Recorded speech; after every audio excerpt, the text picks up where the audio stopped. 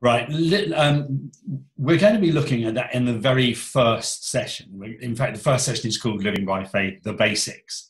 And I don't want to give too much away because I think it'd be very easy for us to me giving you a quick summary now of it all. But it's about avoiding the sort of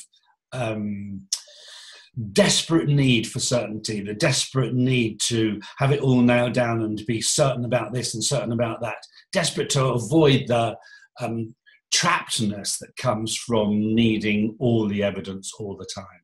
And the basics are about having a foundation that you can stand on that is a solid rock that won't move and doesn't have a whole load of greasy slime all over it so that you can slip off the rock very easily.